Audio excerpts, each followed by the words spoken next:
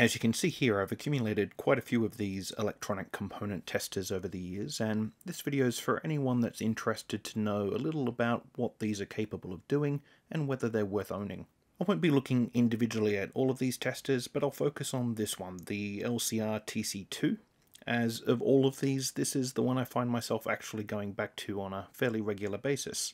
These component testers aren't new. Here's the first one I purchased years ago. It cost me less than $10 at the time, and as you can see with this particular design, there's no fancy plastic casing or internal battery like a lot of the newer versions have. Some of you may be wondering what these are used for, and basically they're capable of testing and identifying a wide range of electronic components. Everything from resistors to diodes, capacitors, inductors, thyristors, Zener diodes, transistors, N and P channel MOSFETs, and this one can even decode infrared signals from a remote control. As you can imagine, these features have a huge appeal to electronics hobbyists who might not want to spend a lot of money on the equivalent bench versions of these tools. It's my understanding that originally these were known as an AVR transistor tester. It was invented sometime around 2009 by Markus Freyek, and then sometime around 2012 Karl-Heinz Kubler continued the work of Markus and was able to refine and improve the software, ultimately increasing its accuracy and the number of components that it was able to identify. As far as I'm aware, these two people have never benefited financially from their work on this and are seldom credited, so I think it's only right to acknowledge them here before I jump into some of the details. Okay then, so let's look at the LCR TC-2, and as you likely have already guessed, it's a newer version of this unit here, the TC-1. You might be wondering why I've got 4 of these sitting here, and that's because despite their similar appearances, these two on the left are essentially counterfeits of what is already a very cheap product coming out of China. More on that later though. As I mentioned, these can measure capacitance, resistance, and inductance, among other things, and they can automatically recognize components. They can even distinguish between different types of transistors such as NPN and PNP. You can see it has an LCD display, and the overall interface is very straightforward with a single button to operate the device. It has a micro USB port for charging the internal 3.7 volt battery, and a charging status LED here.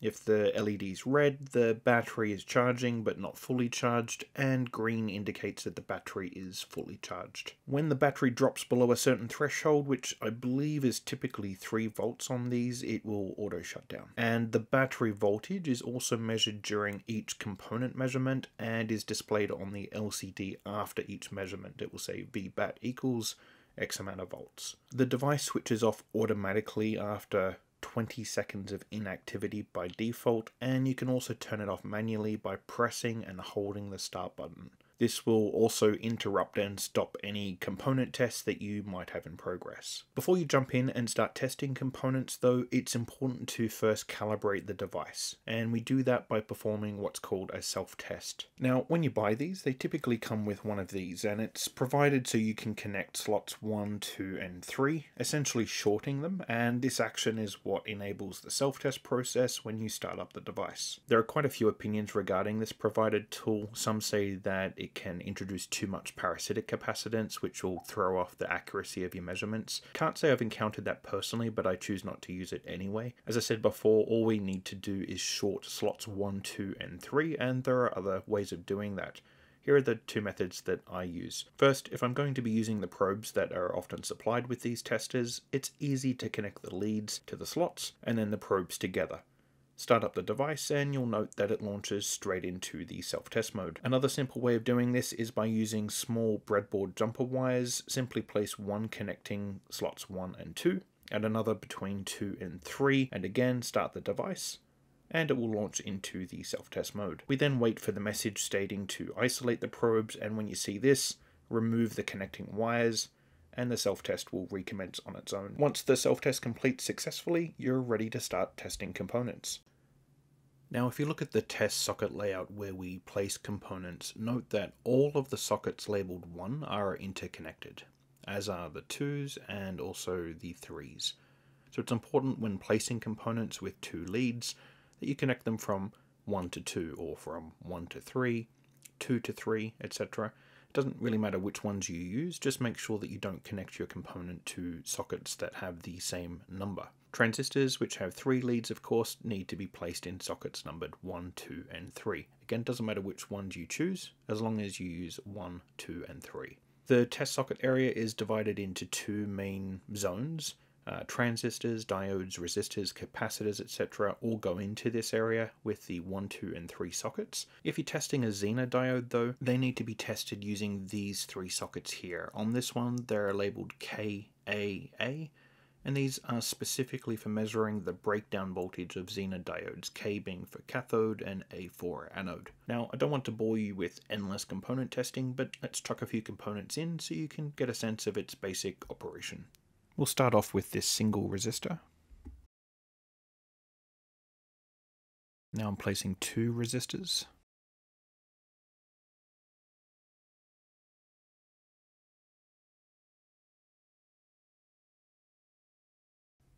An LED or light emitting diode. And note that it tells you which socket the cathode and the anode are connected to. Now placing 2 LEDs in random sockets.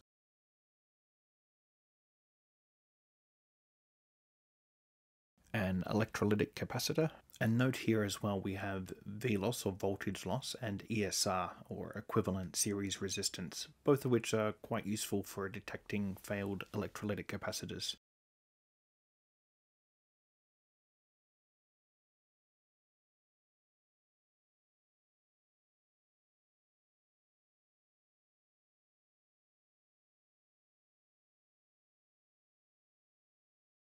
Okay, let's try a transistor.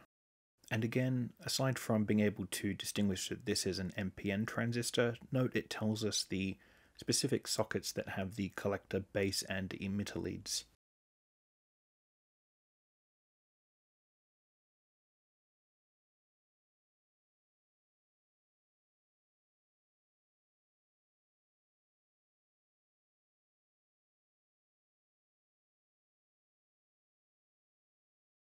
Sometimes it's best to opt to use the probes that are provided if the component leads are too long to fit into the provided sockets.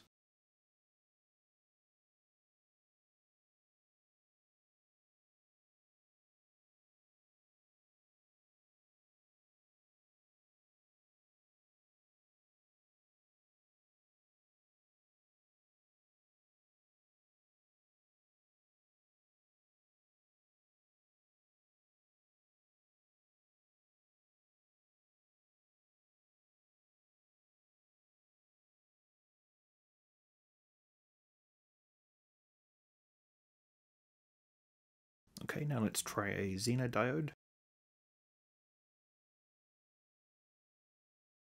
Okay, and let's test the infrared decoder. As you can see, depending on the button that I press, it tells us the user code and the data code associated with that particular button. Some of the earlier versions of these testers were quite limited in terms of supported protocols. This particular model, though, supports around 15 different protocols. This particular feature of being able to test a battery I don't find particularly useful, but for the sake of completeness I'll show it here. The main thing is the battery cannot exceed 4.5 volts or you may damage the tester.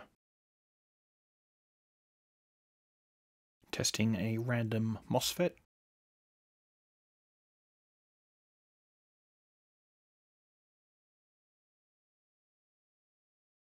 And one last test, a thyristor.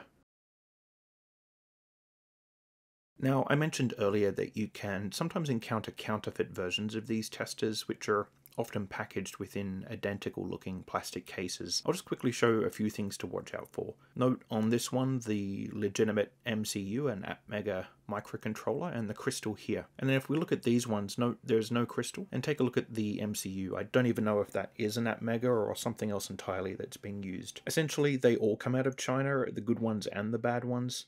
I've heard reports of people damaging components using these counterfeit ones, and so I guess the caution here, as with anything, is buyer beware.